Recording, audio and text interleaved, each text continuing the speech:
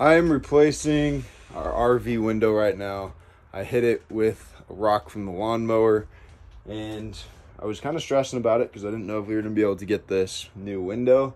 Hopefully we still can.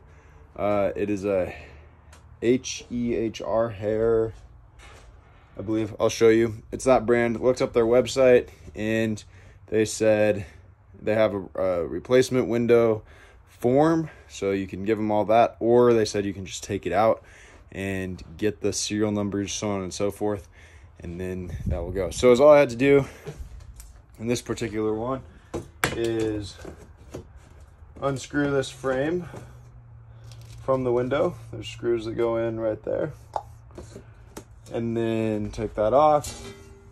We'll go outside real fast, and there it is. Those are the numbers that we need. It's just on the top of the window. I'm going to leave this down here, get some cardboard, tape this up, and see about getting it ordered. I don't ever slow up, no I don't take shit. I got no love for the fakeness. If you wanna play tough and wanna hate this, I'll always show up. I don't ever slow up. So got this window ordered based off the serial number. Called them, gave them the card over the phone, and it has been almost 2 months since we ordered it. Got here a couple days ago. It was a really long time. So if you guys are in a pinch, I don't know what the best way to go about it is. And look how this thing is packaged, just full of great stuff. So we're probably just gonna have to rip it.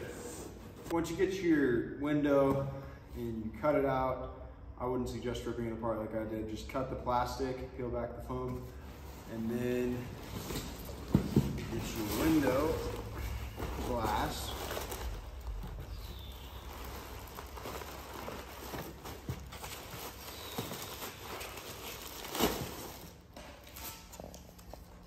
There we go.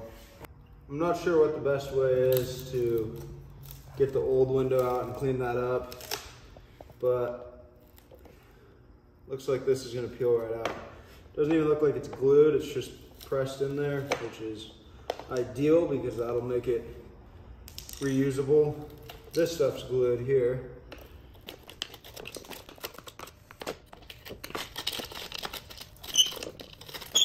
You're just gonna wanna do this somewhere where you can sweep up the glass, obviously. So it looks like this piece right here is pop riveted in, so we aren't gonna deal with that. We're just gonna scrape it out really best we can. I don't think it's glued, I think it's just pressed in there. I was having a hard time getting all these broken pieces out on this bottom piece. We don't want to take these rivets out.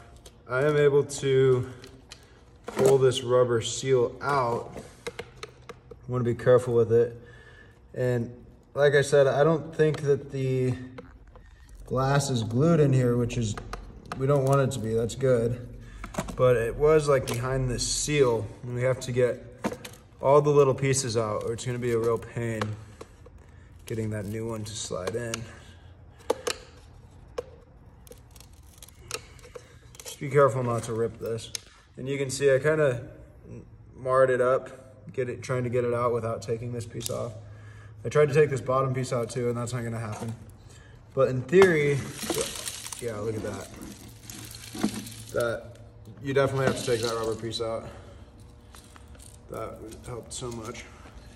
You just use a razor blade and get all that residue off. Okay, so we got this trough cleaned out really nice. There's no chunks of glass in there that are going to get in the way of the new piece. Good. So this bottom piece of rubber, the difficult one, is pretty important because the rain's gonna run down this way. So that's why it's so tight. And it has proved to be difficult. I've tried it multiple ways, but I think the best way to go about it so far is putting it slightly in as you slide the glass down, and then if we can push it down.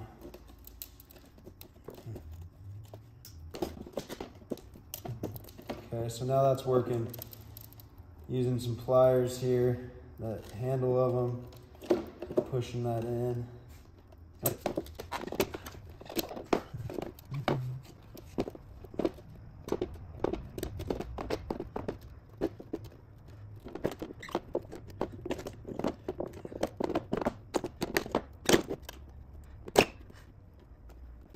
So now that we pretty much got this hard part finished up as far as installing the rubber pieces back, this bottom one's gonna be your most difficult. And now we just have to clip this one in.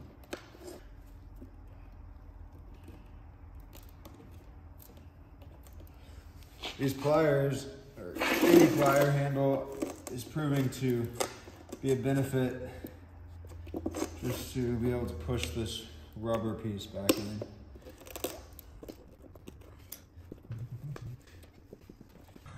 The top of it was a little bit more difficult because there wasn't as much room, but you just gotta find, you'll get it as you go.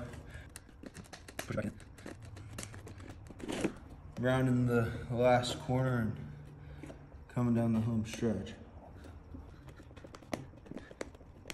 There we go, so we did not put that foam tape in there. I would say it's recommended, but I don't think there's gonna be an issue with leakage with how tight these rubber pieces are.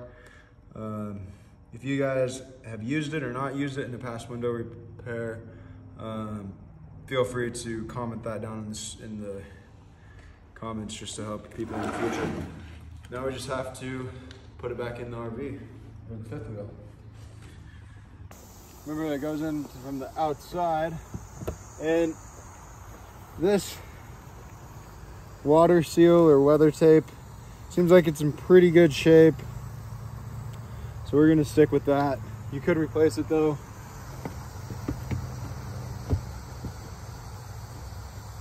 And then you're gonna want somebody to hold it. So now we have one screw in, so now Charlie can come in here and we'll put the rest of them in. So now you're gonna take your cup of screws that you saved from 2 months ago when you took the window out. It's just a matter of putting those in now.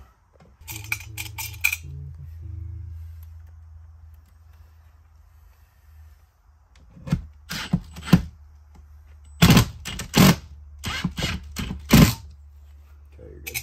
Keep in mind this is like a aluminum, so it has a little bit of flex to it, so you want to keep some of the first screws kind of loose so that it has a little bit of flex in it so you can line up all the holes.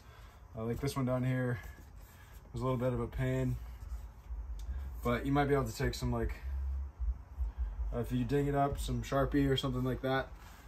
But overall, the replacement went smoother than I thought. We didn't have to get any new weather stripping or even anything like that. So it's something you definitely could do by yourself. Just the biggest issue with it is how long the window takes to get there. The last step is to put on your blinds. Pretty straightforward.